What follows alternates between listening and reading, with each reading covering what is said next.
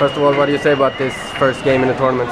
Yeah, I think that's not the start we wanted. I think we pretty much beat ourselves with taking stupid penalties, and they were building momentum on that, and you know, they played a really good game, and we didn't have the start we wanted in the tournament.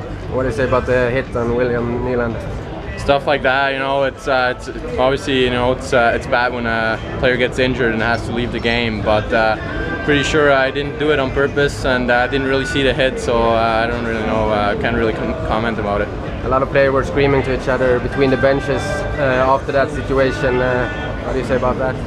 I mean, that's the emotion of the game. That's hockey, and obviously, you know, it was a physical game, and you know, a little bit of talking, but I think that's part of ice hockey.